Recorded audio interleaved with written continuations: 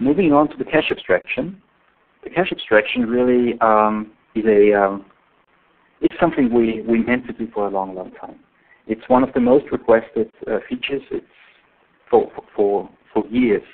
So we basically had it in the plan for at least 5 years.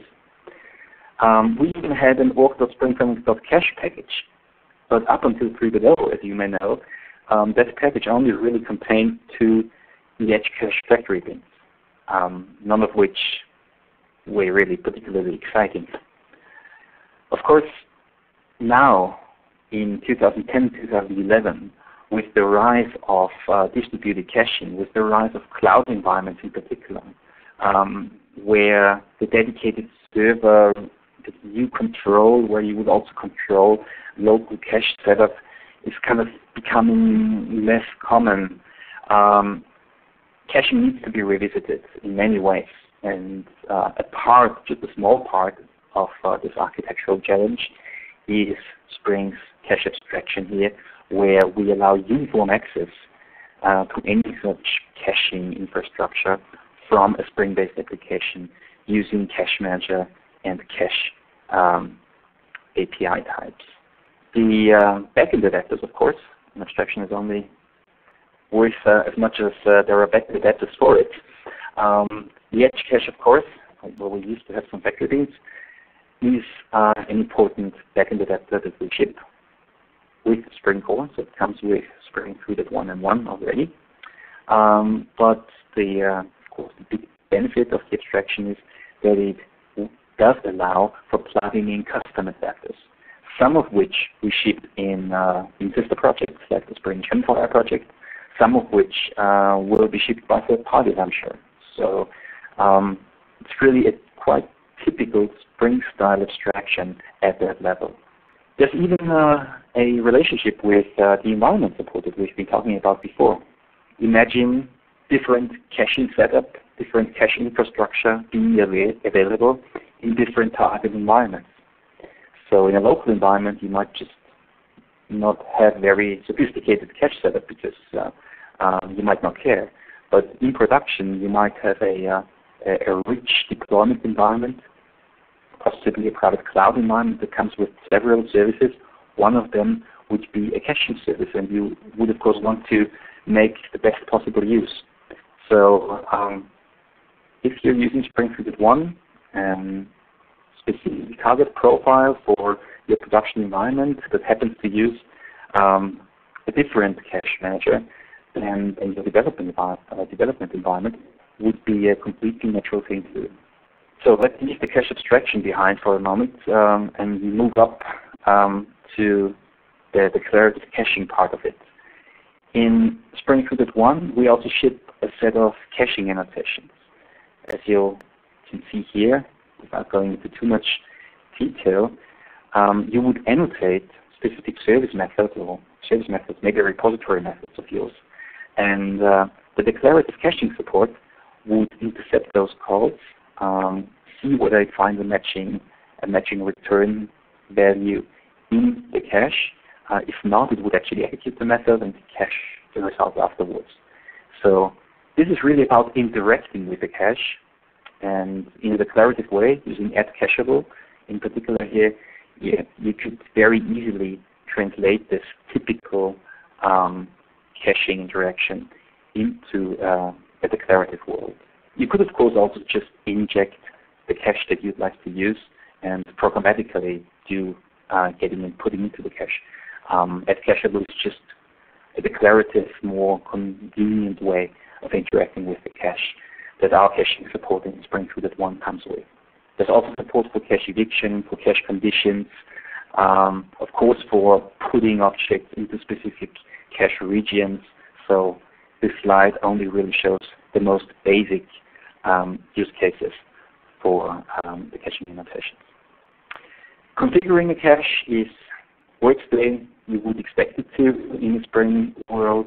There's a cache annotation-driven element in the cache XML namespace. It's typically pointing to a cache manager bean, which is where you would choose the specific implementation that you'd like to use, very similar to TX annotation-driven and its transaction manager reference. so no surprises here. And typical implementations, you would of course reuse the ones that are readily available, like the Edge Cache Manager that we ship, or externally provided cache manager adapters from Spring Sister projects or other third parties. Configuring a cache works the way you would expect it to in the Spring world.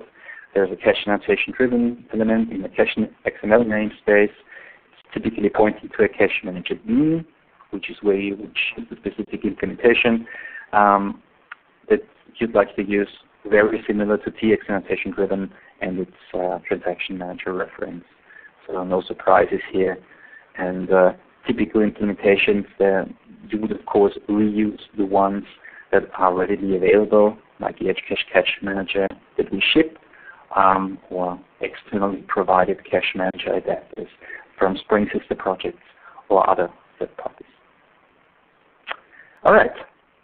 So much for the functionality, or for selected functionality in 3.1m1, which is about to be released tomorrow.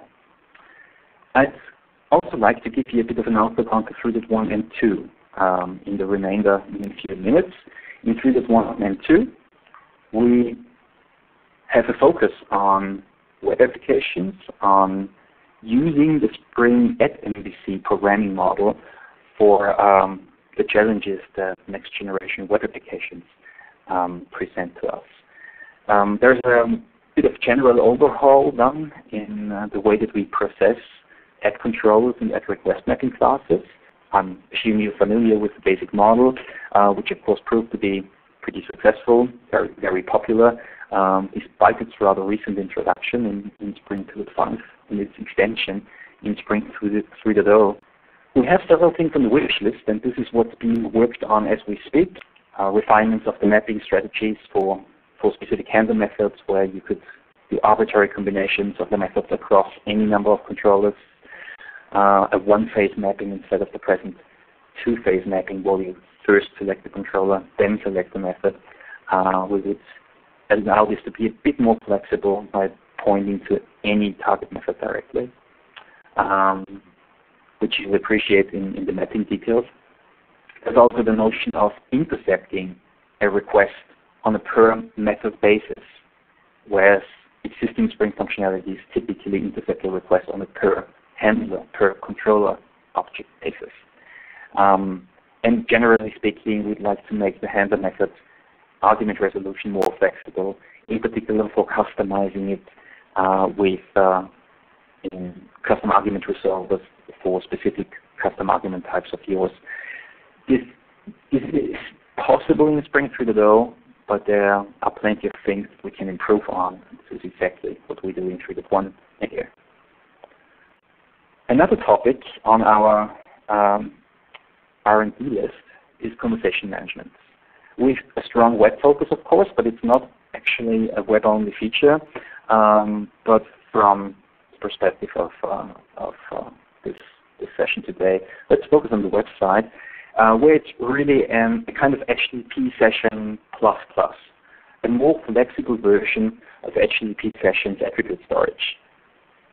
The idea of such a more flexible conversational store abstraction and the management of a current conversation that goes with a specific request, or any incoming request may be associated with a current conversation. Those two foundational concepts really provide quite a big flexibility for the state management of the server-side part of your web application. So from a web perspective, we intend to provide this for use with Spring MVC, but also for use with GSF. So there'll be some quite natural integration with GSF here through conversation scoping of beans. And very important part of it, you may of course programmatically access both the current conversation but also the conversational store at any time, which is a pretty important part of the picture here for the more challenging, the more flexible requirements towards state management in the modern web application. So next to this more general concept of conversation management, which to some degree also translates to the Spring integration world, for example. We have a much more web-specific idea in mind here as well, which is Windows-specific sessions.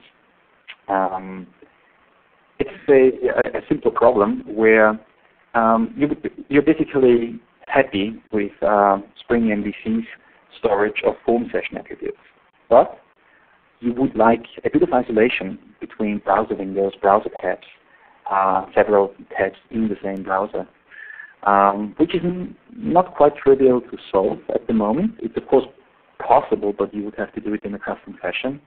The problem originates with HTTP sessions being identified by a shared cookie.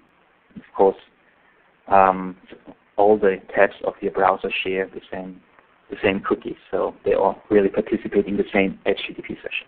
And with Windows sessions, you would have a quite natural way of having an isolated local set of attributes for the specific window or specific tab that your application is currently operating in.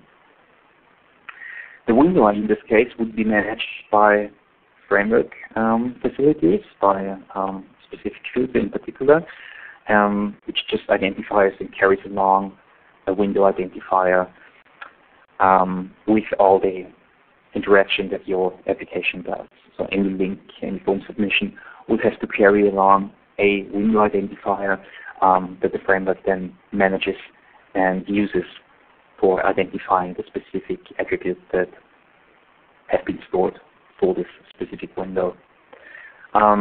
There is a quite extensive prototype for this already available, but we'll only really revisit this for 3.1 and 2, and we'll publish the base functionality for this with the upcoming 3.1 and 2 release in April. This is a bit of a simpler problem, so it may have a simple solution, as opposed to the more general idea of conversation management. For the last couple of items here, Servlet 3.0 is as already mentioned, an important part of Java EE 6. Tomcat 7 recently provided its first release that was marked as production ready. So it's really about catching up with the specific Servlet 3.0 features from a framework side, where if you deploy to Tomcat 7 or any other Servlet 3.0 container, you could just make the best possible use of the Servlet 3.0 features that the container natively has. And there's one specific interesting area, which is the Servlet 3.0 functionality for bootstrapping a web application without the use of WebXML. There's a Servlet container initializer feature in Servlet 3.0, which is really a nice hook for bootstrapping a Spring application context, quite similar to what container context loader listener does in a typical Spring web app setup. And in this case, in combination with Spring's configuration class model, with the environment abstraction, with all the support that comes with it, this will provide a very nice overall experience for setting up a Servlet-based web application with a Spring application context, or several Spring application contexts inside. And Servlet 3.0 really provides us just with a foundation where we can finally go into areas that we couldn't before, where WebXML was simply unavoidable. Now it is an option, and it will have alternatives that we are exploring here. And of course, there's other native Servlet 3.0 functionality, which I can't go into much detail on here, like the support for asynchronous request processing, switching a current Servlet request into an async mode. None of this is prevented by Spring anyway, because Spring quite natively exposes Servlet functionality if you wanted to. But there might be just a couple of things that we can do to make the overall experience as smooth as possible.